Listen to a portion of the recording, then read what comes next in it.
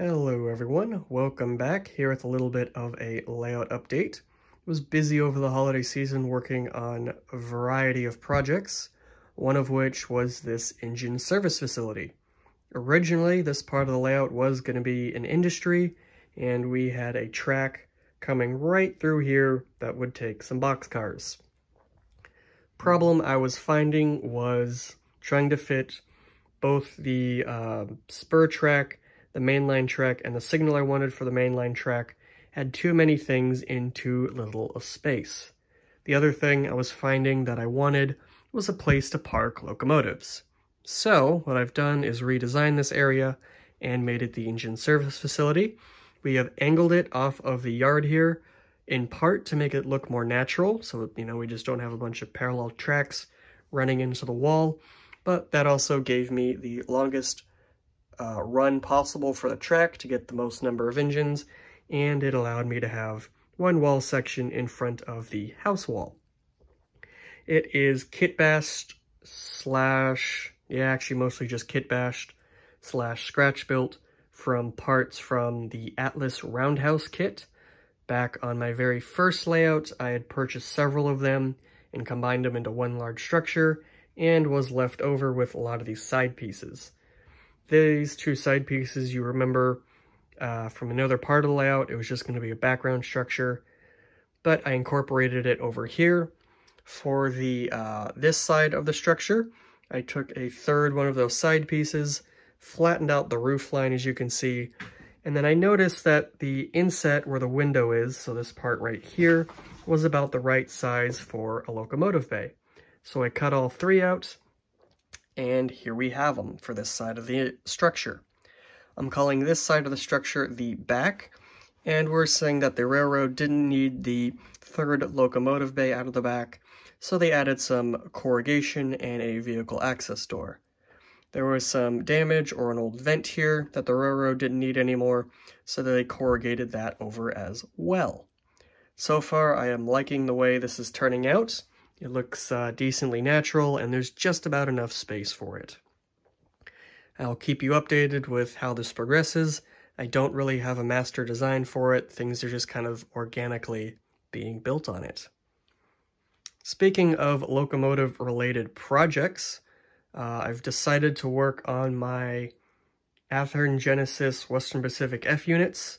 So I have all four of the Western Pacific's Final Four from Athearn's original run back in, I think, about 2010.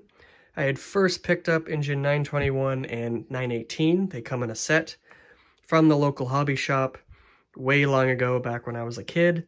They came with QSI Quantum Sound, and I ran that around on the layout a bunch.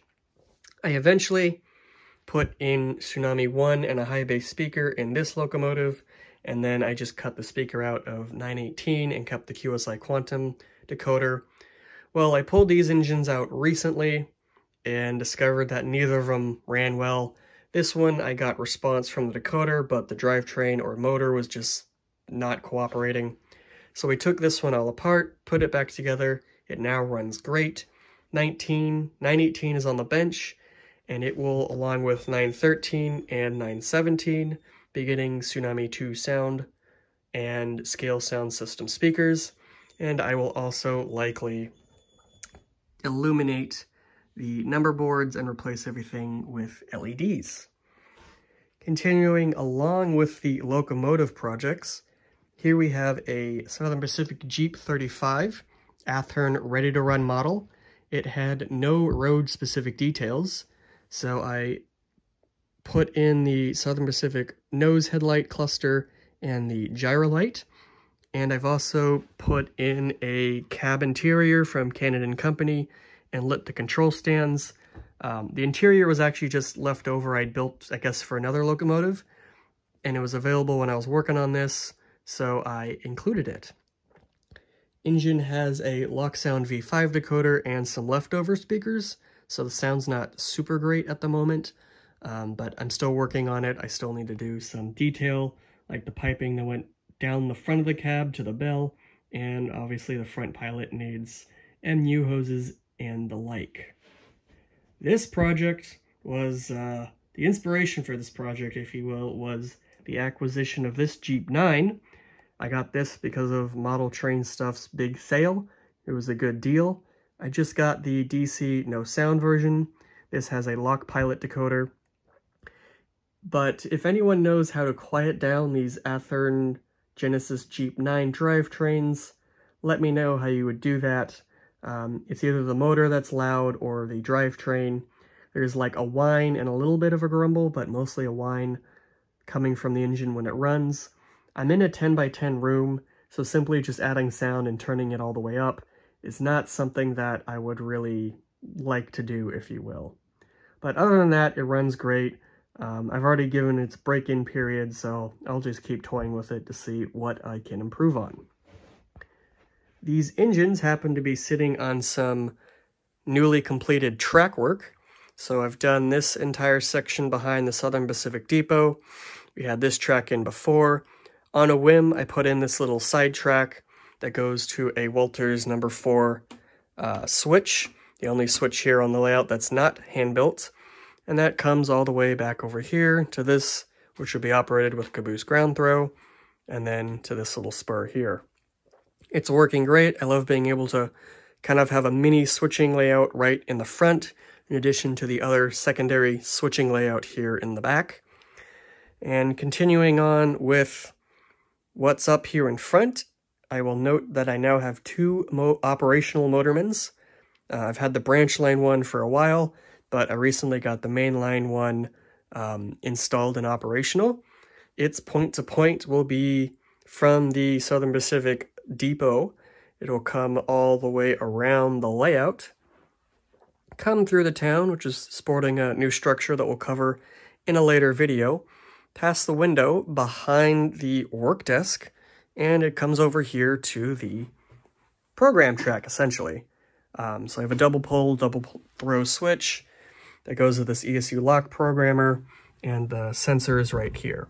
So I now have some point-to-point passenger service on the layout to go with a little freight operations in the back.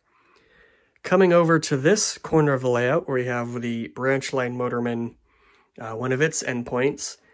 In the last update, I was asking what I should do with this corner of the layout. I wanted something kind of large or tall to help hide the 90-degree angle here in the back, and I was kind of concerned about using it for switching, as I was planning to bump out the layout. What I think I've decided is to definitely not bump out the layout, because right now I actually can reach back here to do some switching and uncoupling.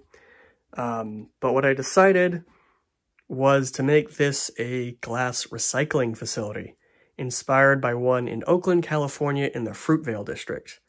Looking at Google Maps, you can notice there is at least 3 sides of the plant that are, or at least used to be rail served when it was operational.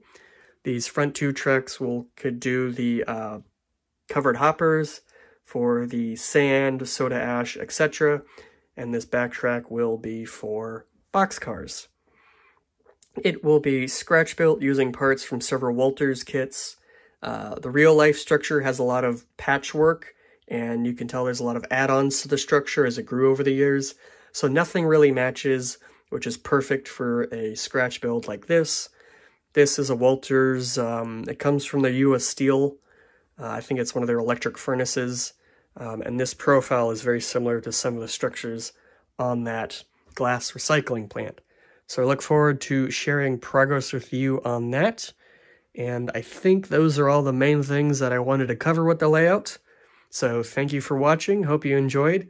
Feel free to leave a comment for suggestions or thoughts, and I'll see you in the next video.